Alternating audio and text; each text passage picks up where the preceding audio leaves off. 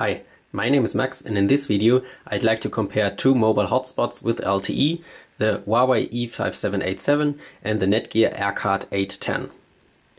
Both devices cost about 200 euros in Germany and are available worldwide, so there are versions for different operators and frequency bands in all continents. The Netgear AirCard 810 supports up to 600 megabits over LTE, which is LTE category 6 with 3-band carrier aggregation, so you can aggregate 3 bands from up to 20 megahertz, which brings you download speed from up to 600 megabits and uplink speed from up to 50 megabits. The Huawei E5787 has LTE category 6, which brings you downlink speeds from up to 300 megabits with 2-band carrier aggregation and downlink, and uplink is up to 50 megabits with single-band LTE. Both devices have support for external antenna. You can find the ports on the side of the device. These are both TS9 ports, and on the Netgear you have also 2 TS9 ports. As you can see, you have different types of USB ports. On the Netgear there's an USB 3.0 port, which is faster than the USB 2.0 port on the Huawei.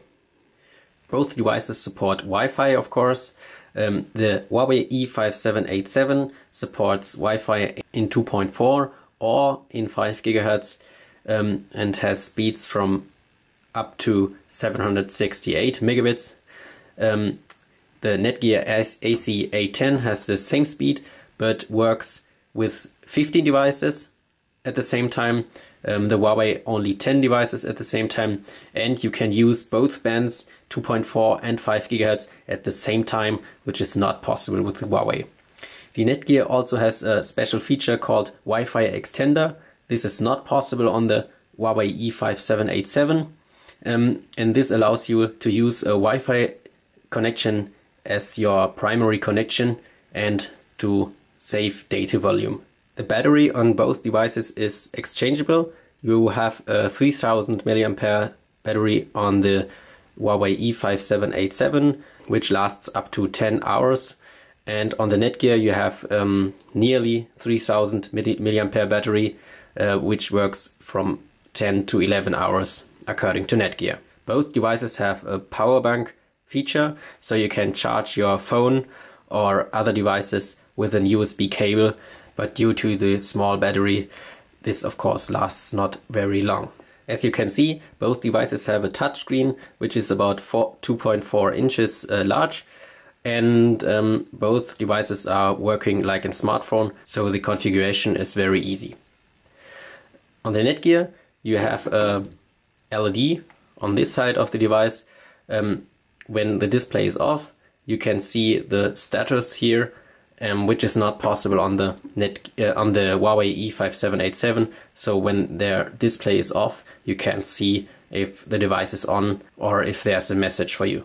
Both devices also have an app for configuration, which is available for iOS and Android.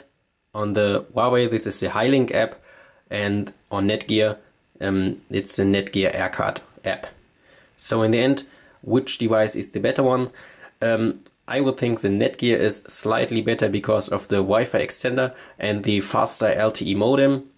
But if you can get one of the devices, they are both very good and they are fast, have a good reception, good signal for Wi-Fi and for cellular connection. So they are better than most smartphones from the connection side, and the connection is very fast.